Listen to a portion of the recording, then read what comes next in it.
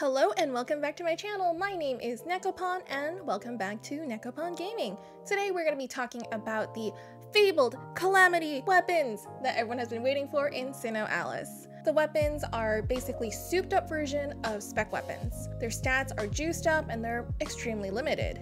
And just like Spec weapons, you cannot redeem them with medals and they're not in step up banners, so this will be all down to luck. Good luck, or if you have a really big wallet. So these Calamity weapons will be our second set of cost 20 weapons, that being the ones that you can redeem from the medal exchange being the first set, and then these ones here as Calamity weapons will be the second set of cost 20 weapons that we can get. So as usual, featured weapons are 0.666% in rate. So if you come in here and take a look at this, you'll see that it says 0.666% rate up for these three weapons that are featured. Each banner will have 2 Calamity weapons and a reprint Spec weapon. So there are like several banners in here. We've got 6 in total. We have Magical Vanguard, Physical Vanguards, we have Instruments, Tomes, Staves, and Orbs. I did do a preview of these weapons with Fort Misery Gaming yesterday night in a collaboration, so please do check that out. The link will be below, and if you want to hear our thoughts on them, we had some lovely conversations. That was before the weapons came out, before maintenance, so now that we have actual solid information on these things, I think my thoughts are a little bit different. Yesterday we were kind of discussing based on best judgment from what we saw from the developer notes. So I was out all day yesterday on a special occasion, so I actually only looked at the weapons for maybe 5 minutes before filming, so very guilty as charged. So today, I've got more thoughts put together, and the weapons are actually out, so let's do a more thorough analysis, shall we? So to start, let's get some general information out of the way. You will receive both specialization medals and medal desires for pulling on these banners. So that is the good news there, since the specialization medals have a bunch of nice stuff in it. So if you come down here, you'll see in here, there's something for everyone. I think all of these weapons are pretty amazing, so you won't be losing out even if you pull a lot. But I have to say, for free players or low spending players, it's probably a good idea to wait just a little bit just to see what the second half of Anniversary will bring, so we can see how to actually allocate your crystals. Calamity weapons are available until the 24th. We know that Hemlin will be coming, and so will be the second set of international classes. So far we know that we have Red, and she's looking really adorable. She was sneak peeked in the recent Sinnoh times. And the other one we're expecting to be Snow White. I'm excited to see how they will look in terms of stats, but so far I think it's gonna be really adorable. So let's fight the itch to pull together. Luckily for us, at least we'll be able to use our Grand Hollow crystals for those classes, but we will not be able to use them for these Calamity weapons since they will expire before we get our Grand Hollow medals. The other question here is, will they appear in the future in limit break banners? We don't actually know this yet, but we've been seeing the Spec weapons in the limit break banners, so we're not sure if we're actually going to see the Calamity weapons in there as well. Now I'm thinking I might as well try and get 1 copy of these Calamity weapons in case they do appear in the limit break banners in the future. I wouldn't want to miss out on that. Now let's take a look at the weapons. We're just gonna go down the list here. Here's the Magical Vanguard Grimoire. Starting with Iron Spear Calamity. This is a wind spear with Gale of Exorcism 3, which is a straight up powerful attack with no extra frills. Paired with Dauntless Courage 2, obviously a good spear with not too much to complain about, but it's also nothing too special. It's not a revenge weapon or a nightmare weapon, so I think more of these types of weapons will definitely appear in the future. But this is the second highest M attack out of all spears, and while the stats are good, I am a firm believer in investing into classes instead of weapons, in most cases for stats, because stats, those are permanent on classes, and weapons definitely have a shelf life in comparison. So the longevity of a weapon is dependent on their base stats, limit breaks, a person's luck for future weapons, cost, and just so many factors in general. I think because the spear is nothing too special, only get this if you have spare crystals after taking a look at the new upcoming classes. Next, we have the Impulse Gun Calamity. This one is a water gun with no frills, skill is Wave of Exorcism 4, where it just does massive damage to one enemy paired with Dauntless Courage 2. Another weapon that is ranked second highest in M attack, but this time in terms of guns. In both cases with the spear and the gun, they're both outstatted in M attack by the redeemable weapons with the specialization metal exchange. And since they're both actually functionally about the same, my recommendation is to do the same for the gun, which is only to pull on this if you have spare crystals. Now in this banner, the reprint is the Wizard's Sickle, so the Magical Vanguard banner is actually a better bet for Paladins since 2 of them are pole arms out of 3, and the Wizard's Sickle is a 19 cost water pole arm, and it has the Evil Hail of Defense 3 paired with Dauntless Courage 2. It's not a particularly high statted weapon, but it's still definitely top 20 in terms of M attack. However, since it's still more defensive than offensive, I'm not a huge fan of it, and it's still a DC2 weapon, however, so it will probably still have a place on your grid. Next, let's take a look at the Physical Vanguard Grimoire. My review for this will actually be pretty similar to the Magical Vanguard one, but let's take a quick peek at it anyway. So the first one's going to be the True Darkblade Calamity. We have Gale of Destruction 4 that deals massive physical damage to an enemy paired with Dauntless Courage 2. It's the 3rd highest physical attack blade next to Blade of Absurdity and Serpent's Venomous Jaw. So it does have really good P attack and a massive single target damage here, which is really good. We also have Blast of Demise Calamity here. This is a fire hammer that also has Inferno of Destruction that has straight up great physical damage to 1 to 2 enemies and also paired with Dauntless Courage 2. P attack is ranked 4th out of all hammers, which is still pretty high. Like I mentioned in the Magical Vanguard Grimoire, since these skills are really nothing too special, I would roll on these if you have extra crystals left. Otherwise, you'll probably get more out of your crystals for the long term if you save up for the upcoming classes instead. The last weapon on the Physical Vanguard Grimoire is a reprint of the Club of Rotten Rope. Since this banner has 2 hammers on it and 1 sword, this is a better bet for crushers. Let's take a look at the Club of Rotten Rope. It has Wind God's Force 3 and Dauntless Courage 2. In my opinion, this one is just okay.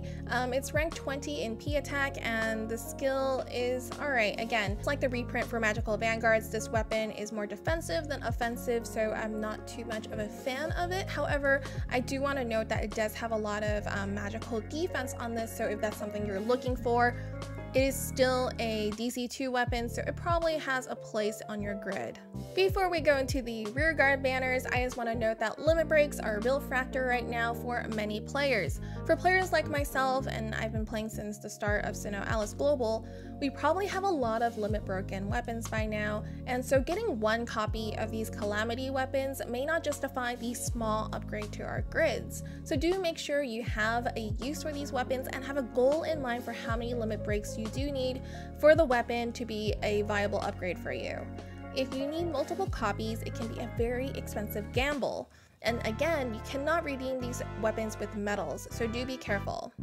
Also, don't forget to hit that like and subscribe button if you're enjoying the video so far. Alright, let's head into the rearguard banners. First up, we have the instruments, and of course they all come with support boon 2, which is really, really nice. The first one is Death Rattle Calamity. This is a wind instrument. It comes with Champion's Harmony 2, which increases the physical attack and defense of 2 allies, and it pairs with support boon 2. So this is really similar to the Exquisite 6-stringed guitar, and this weapon has a very high physical attack, second out of all instruments, and actually first in physical defense. There's been a lot of talk about tier 2 skills versus tier 3 skills, and basically it's that tier 2 skills are less effective than tier 3 skills in terms of raw power. So here you can see this is a tier 2 skill. It says increase P attack and P def for 2 allies. But on a tier 3 skill, it will be more effective. So it'll say greatly increases. So the word greatly be before increases to let you know that it's better than a standard one like this. But those in tier 3 are 1 to 2 targets. So on a tier 3, it's really a gamble if that second target will happen. But generally, if it's 50% of the time, it should have more effectiveness overall in an entire colo match if we're not adding other factors like Nightmare Summons. A tier 2 skill has a 0.6 multiplier in this case, and a tier 3 skill has 0.86 multiplier in this case. So the effectiveness of a tier 2 skill is about 70% of a tier 3 skill without other factors. Okay, with that aside, let's all the boring number stuff aside, let's move on to the next weapon. The next weapon we have is Sound of Immorality. Let's take a quick look at this. It is a weapon with Hero's Harmony 2 that increases the P attack and M attack of 2 allies, also with support boon 2. This is an instrument with the highest P attack and second in M attack next to the one that's available in the Specialization Metal Exchange.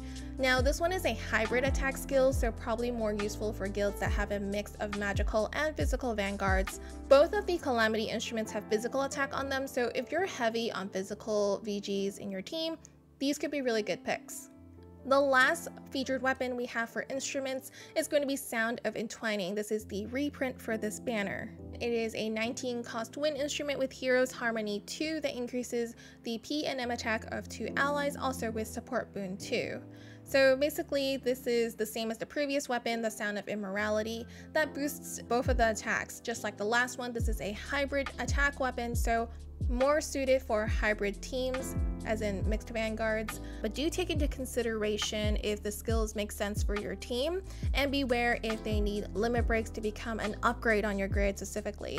You probably already possess some great tier 3 weapons with similar or more appropriate skills for your team, so do take that into consideration if you do end up pulling on this banner.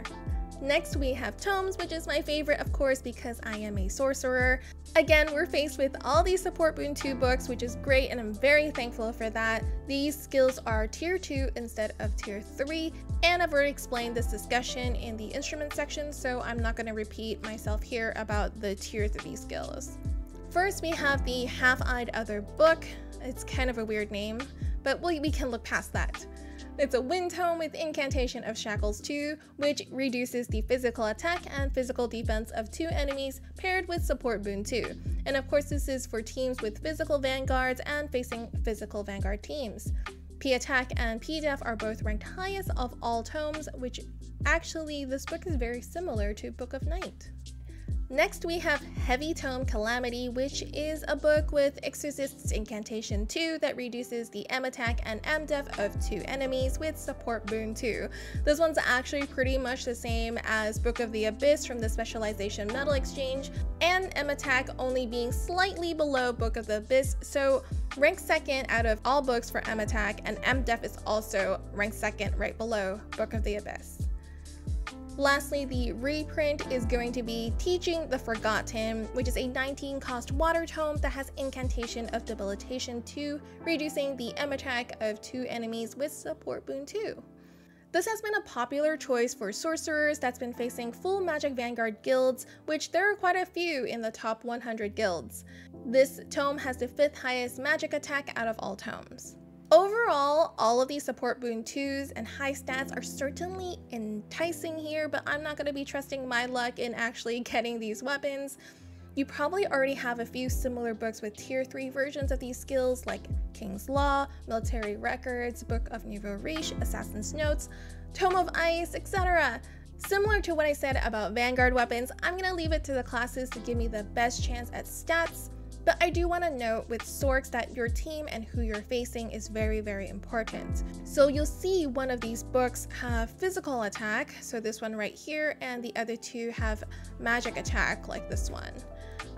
And so if you're only going for one of these stats, it can be a little bit dicey. And they also have mixed defense here, so this one has physical defense and this one is focused on magical defense. So if you don't have a mixed Vanguard roster, it can also be a gamble on the usefulness of these books. Please do roll at your own discretion. I do think more similar books will come out in the near future, even if the stats are not nearly as high. Next, let's take a look at the staves. With the staves, I will tell you now that I think this is probably the best banner out of all the Calamity ones, just because clerics, you have it tough on these banners, and this one is a real gem for you. Starting with the Staff of Revival, this one has Blessed Gospel 3, and it greatly restores HP to 2 allies with Replenish Magic 2. Replenish Magic 2 is actually not that bad. It's right under Recovery Support 2 in my opinion, and it's still useful to have a few of. This one has the 6th highest in both physical and magical defense.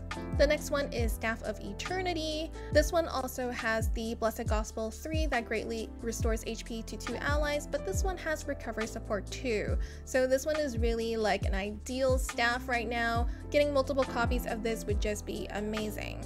Physical defense here is rank 1, tied with the Phoenix staff from the Specialization Metal Exchange, and then the magical defense is second, right after Phoenix staff again. Reprint for this banner is Truth and Lies. This one has Staff of Assault 2 that greatly restores the HP to 2 allies and slightly increases the allies' magical attack, paired with Recovery Support 2.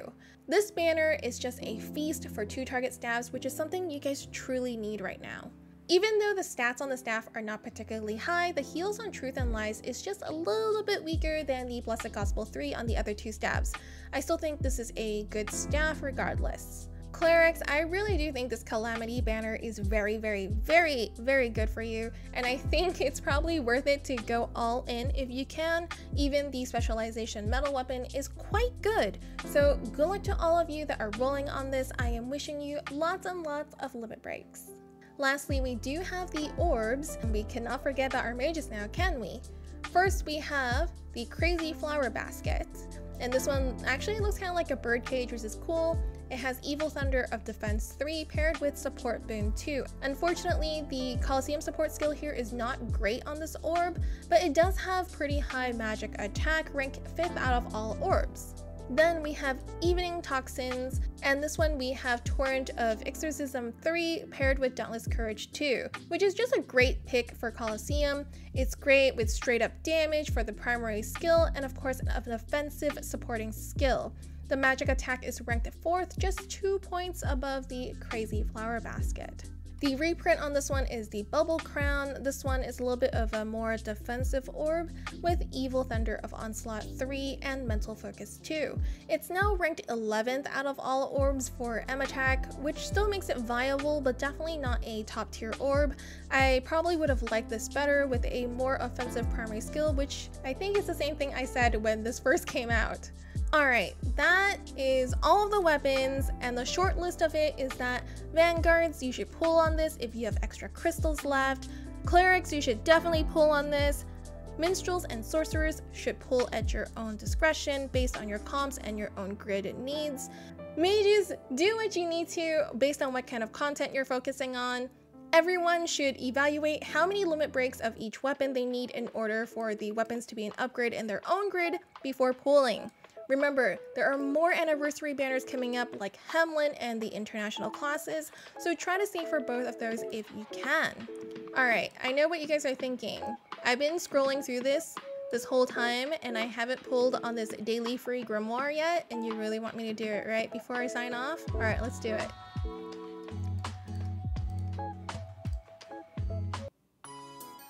Wish me luck! You know, I don't think I've actually gotten an SR from these pulls yet. Oh yeah, see, this doesn't look promising at all. It looks just like usual. Oh my god, I got an SR! That's Jabberwock, guys! Welcome to the stage, welcome to the stage. Oh man, just as I said I never get an SR. What a surprise, right? Alright. That is it. Thank you so much for watching. Please hit that like and subscribe button if you haven't yet, and do check out the Royal Creator Support Campaign if you want to have a chance to win some Twilight crystals. The link to the questionnaire and the secret keyword will be in the description down below. Seriously, if you have found this video to be educational or even just a little bit entertaining, I mean, it would mean the world to me if you would just like, comment, and subscribe. That would be so great. Thank you so much.